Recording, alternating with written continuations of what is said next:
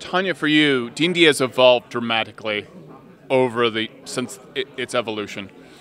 Since it was even created.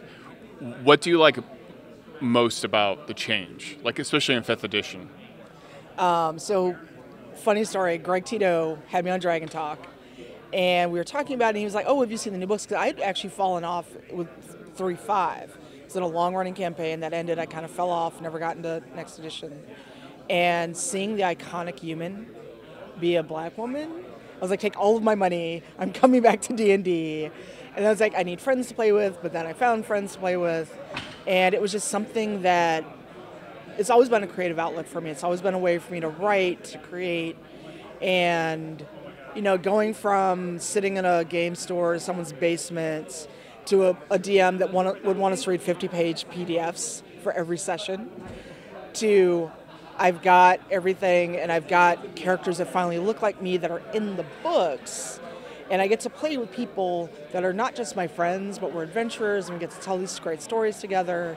And I'm very lucky that way. But, now that everything's evolved, we can play online. Because when I started playing, you couldn't play online. You had to find a table with friends.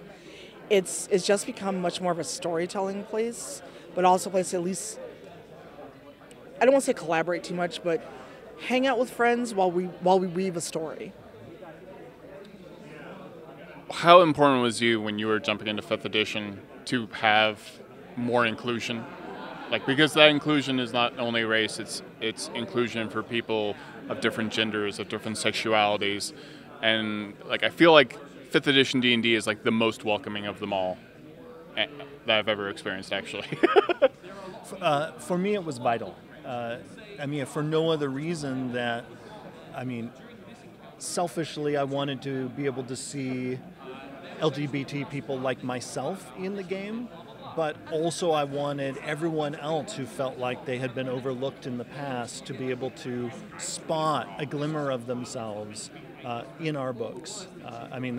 That's one of the reasons why it's not just a kind of general thing. It's hard and fast that when we show heroes, we want to make sure it's at least a 50-50 split of male presenting and female presenting heroes. We take this very seriously, book after book after book, because we not only want people to have that experience of, hey, there's a hero I can imagine like myself, but we also want to encourage people to be more creative about the kinds of characters they play and realize there's this amazing array of personalities and many other characteristics you can engage in a role-playing game, and wanted to essentially open up that vast realm of possibility for people.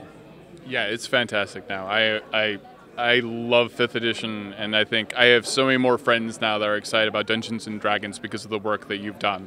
Thank you so much, Jeremy and Tanya, for doing the interview from D&D Live. I know you have a whole bunch of other interviews to get to, and I'll talk to you later. Great to talk to bye. you.